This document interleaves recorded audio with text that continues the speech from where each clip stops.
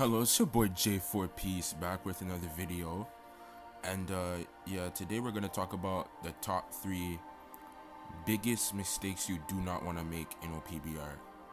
Now, I know a lot of us, I know some of you guys are gonna be new, I know some of y'all might be new players to the game or whatever, so I just want to give you the top 3 biggest mistakes you do not want to do in OPBR. And yeah. And before we get into the video, like, share, subscribe, turn on notification bells for more content. Let's get into the video. Okay, so the first mistake I think that a lot of people make is medals.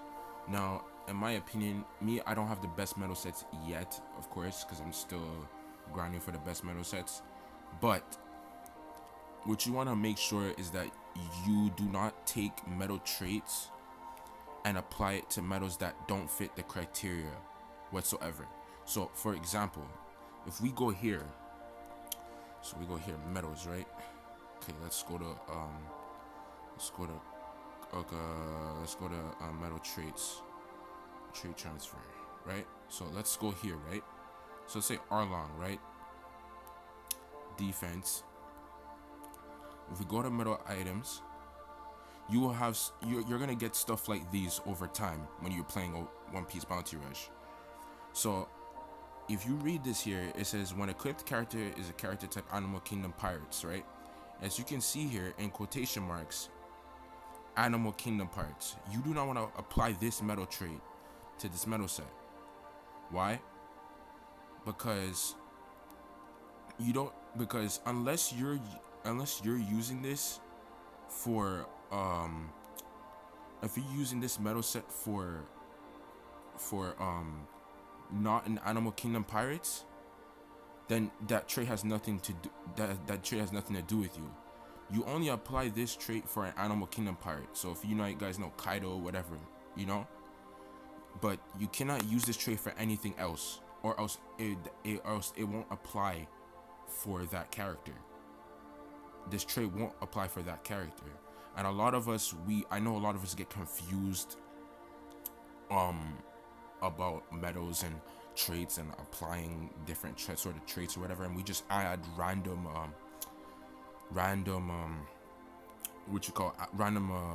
traits and boost to things that don't even apply to the character. So always make sure to apply traits to the character that you're using and read the right traits. Okay, and my recommendation is like, okay, I have 640 HP, this is way better, you can apply this to this medal instead, right? But when you have specific stuff like Charlotte family and all that shit, you know what happens. So yeah, that's the first mistake I think a lot of us make, and that we could learn from, and then we can get better. Hopefully you guys understood that explanation. I'm freestyling the video, so please forgive me if it's not fully clear. Our second mistake that I think a lot of us do as a PBR, like to new players, is we don't understand our resources accordingly. Now, our resources are very limited and very limiting. PBR does this on purpose to make us spend more on stuff and whatever. So gems is harder to get, coins is harder to get, frags are harder to get, even metal traits too, they're harder to get, right? And in my opinion, like I said in one of my last videos, which I'll probably leave a link in the description of my last video for people on my advice for the 4.5 anniversary. I had said in one of the videos that you can do whatever you want, right? But in my opinion, you should also know how to use your resources accordingly, and this game is all about learning and whatever. Like me, before, when I first started playing this game, I used to take my gems and used to spend it off a lot. Like I used to like I was a free to play, and I used to spend my gems on almost every single banner.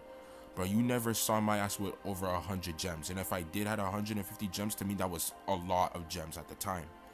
So over time, I learned how to save and preserve my gems, and understand how important of saving is. That even and it's funny because that even helped me in the real world when it came to actual money that I have. It taught me how to save. It's the resources are very stingy, and same thing, coins and coins is a bit more easier. But yeah, like know how to know how to use your resources accordingly. So let's say you have coins, right? Let's say you have a low amount of coins. Me, I have 1,000,000 coins, right? But let's say I want to get 2 million. Go to the exchange shop, go to cola. So colas you can only get after you have a bunch of 6 stars. So I'm just giving you like an example. So let's say I want more coins. You see, for cheap, look, for just only a little bit amount of cola, I could gain 25,000 coins. That's how you manage your resources. You gotta understand where to invest your resources in, because you don't want to just waste your resources, right? You want to preserve it and spend it on the right things. If you want a unit that you love, make sure you have this amount of gems for that specific unit. Okay. If you want 2 units, you have to understand, okay, maybe I have to have this amount of gems so I can preserve these 2 units. That means I cannot summon on these certain banners, right? Okay, there's a combination banner. Okay, it costs this much. Okay, this whatever. You understand what I'm saying? So always know how to manage your resources, and whatever you want to get, whatever you want to do with it, that's up to you. But always make sure to manage your resources, because Bandai is very stingy when it comes to resources. I think this is, I don't know. I think this is gonna be a bonus mistake before the third and final one. This mistake I think is pretty common, especially for new players, is not understanding the banners themselves. Oh, trust me, I made this mistake before. I've made this mistake, and it can be very confusing with the tickets and stuff. And my suggestion is maybe go on YouTube and check to see how YouTubers explain their banners. Let them tell you the details of the amount of gems, or maybe you can go on the Reddit or something, you know. But always try to understand the banners that you're summoning on. So let's say you want a specific character. So let's say you want Olin, right? Her guaranteed, so maybe if any of you don't know, her guaranteed is 1,800 gems. Okay, you need 100 every full round is 180 gems.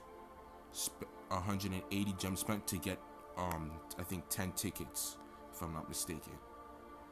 I think you have to spin out like a total of like 180 gems for each summon, right?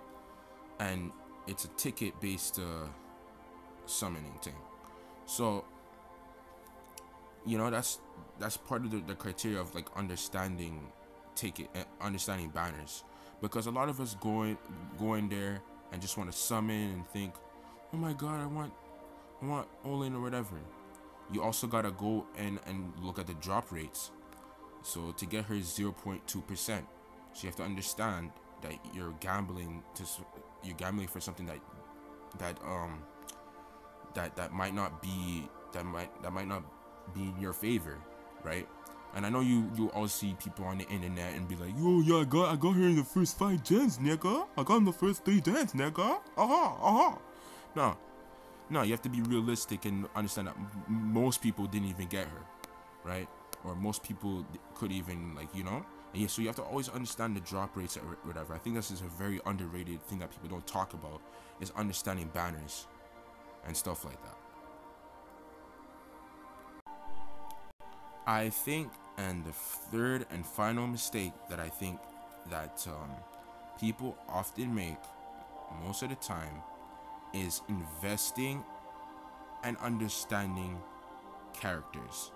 Now, what do I mean by this? So I think lots of people automatically judge characters soon after they release and assume that they're trash, assume that they're garbage, You assume that they're dog water because they hear everybody else saying it, And I know a lot of people could be NPCs and like to follow what other people like to say, right?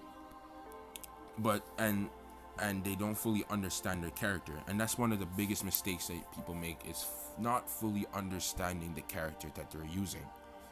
That means also investing in the character. Sometimes y'all people invest in the wrong character. Sometimes when you first come into the game, you invest in 6-star Mihawk, but he's out the meta. In my opinion, you should maybe go on YouTube and watch a tier list, unit tier list video. I might even make a video about that probably later on, maybe sometime in August or some shit like that. Maybe if I'm in the right place of mind to do it, and have more of an understanding. But my opinion is understanding your unit and knowing how to use that unit, because some people would know how to judge a unit without even understanding. Like, for example, what's his name? I'll give you guys a certain example. Let's look at it. Okay, yeah, whatever. Any unit that you use, just try to understand your unit that you're using and try to play them to their fullest potential. Okay, that means giving them the right medals, giving them the best traits. Sometimes you will get unique medal traits for them, like the traits that I showed you from before. You might even get specific medal traits for them that you can apply to your character later on. Fully understanding your character and the character that you love the most, that you're using, could greatly affect you when you're playing the game itself. I see a lot of people, they go into games and they have some of the worst medal sets applied to their units. Even look, I'll give you an example. Me, I don't have the best medal set with Robin, but I gave her the best that I could, right? And I know a lot of us are limited on our medal resources or whatever. Sometimes some of us have only been playing the game for like a year or a few months. But I know that she's a crit based attacker, and I have to make sure I apply some crit on her to add a little bit more crit, HP and whatever. Not the best medal set, but as long as you can understand your unit and understand what you're using into battle or whatever the fuck you want to use her for, he or she for, then yeah, just always try to make sure you understand your unit. So yeah, anyways, thank you guys for watching the video. Like, share, subscribe, turn on notification bells for more content. Thank you guys for watching the video. Stay blessed. Peace.